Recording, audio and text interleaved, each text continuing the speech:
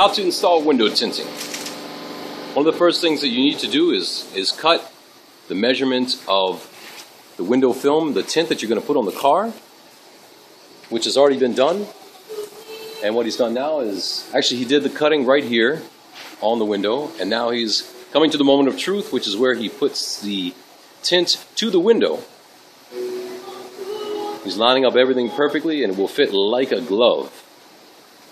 He's already taken specific and exact measurements and made the cuts on the window as opposed to on the car. In addition to that, Giovanni here has also removed the panels from inside the car window housing.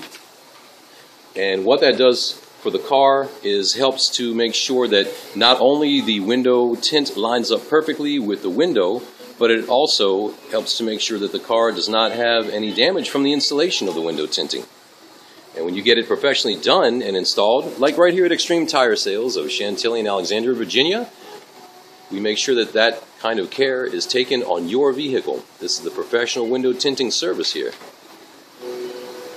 He's lining up everything perfectly so that it comes out exactly to the exact size of the window measurements.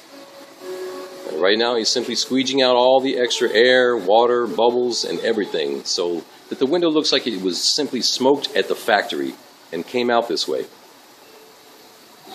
And as you can see, a big difference between this part of the window right here, which has not been tinted, and the part that Giovanni's working on right now, which has. And whether you have a white car like this one, or whatever color car you have, it will make a big difference and improve the quality of the appearance of your car.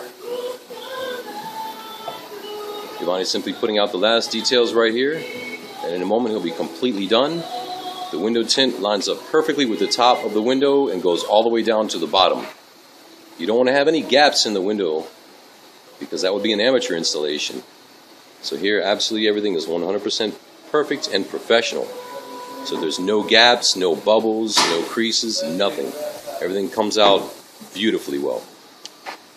Finally, he wipes it all down nice and dry on both sides and makes sure that everything comes out well. And there we have a finished product. Final little details are being done.